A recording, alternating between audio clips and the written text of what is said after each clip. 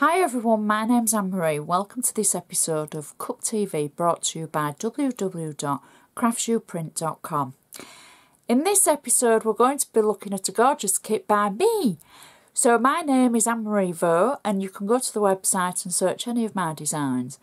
The cup number for this design is cup 995763_10.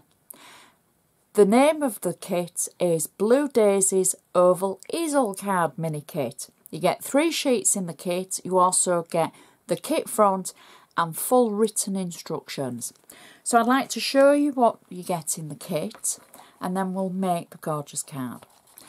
So the first sheet that you get in the kit is for the easel card front and then the back panel for the easel card.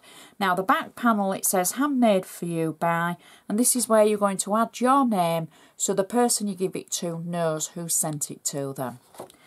The next sheet is the actual easel part itself. Now I have included just a little drawing of where to add the tape, and then I've also added arrows of where you have to add the tape, just so that you know where to fold it, where to score, etc.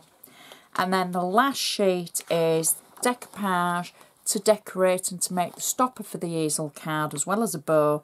Now you've got extra decoupage on there, so you can either load it up with all of it or just use what you want. So those are the 3 sheets that are included in the kit. So the first part, I've actually cut out the easel part, shall we say. Now, you need to fold along here, it tells you on the sheet, so you fold and score at that section there. So we'll fold it and then we'll score it using our bone folder to make sure it's a nice sharp score. And then the section that you fold backwards is the section that you want the tape on. So I'm just going to remind you of how it looks on the sheet. This is where you're going to add the tape, and that is how it folds together, like so. And you fold this section backwards, and again use a bone folder to make sure it's nice and sharp. We've got tape on there so we can remove the tape. I've just used flat tape. Now at home, if you wanted to use wet glue so you've got a little bit of wiggle time, that's fine. Then we take the actual front of the design, and what we're going to do is place that over the base. Now I've turned it round so I can see it, and we're simply going to marry up edge to edge, and this is where I mean about the wiggle room. If you're using wet glue, it'll give you just a little bit of time to get it in position.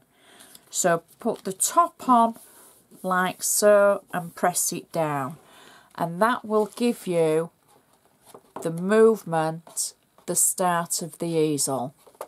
So now we're going to turn our design over and we're going to add our handmade bisection on the back. I've cut it out and I've got flat tape on the back, and I've just added my name so that whoever would get this card will know that I've made it for them.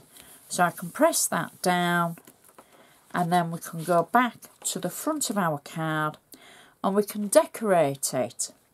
Now what I've done is I've cut out some of the daisies from the actual decoupage sheet.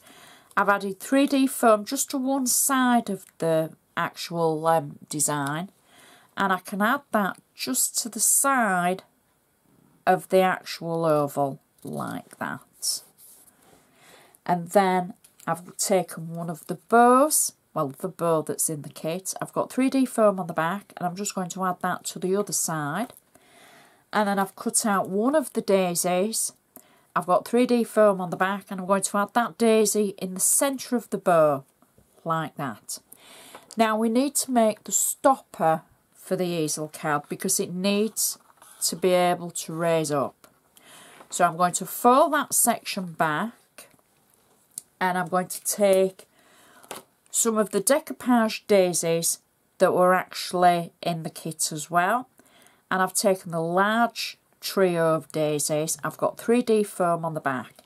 Now I want my easel to stand quite high, so I'm going to put these approximately there, I think, kind of in the middle. There we go. Pop those there. And then I've taken another 3 of the daisies, and I've got those on 3D foam, and I'm going to pop those just over the top, and so that gives it just a double barrier stopper for the actual easel. And then I can test that it works by turning the front back and then just sitting it up, and look at that. It works perfectly. Now I know with a camera view it's a bit difficult to see, so I'll turn it sideways and you can see how the daisies at the bottom act as the stopper for the easel section. And that is our gorgeous Blue Daisy easel card. Now you can search for any more of my designs by going to the website and looking for marieVaux. And I'd just like to remind you of the cup number for this kit. It is cup number cup 995763_10. So I would just like to say thank you so much for watching, and I shall see you next time.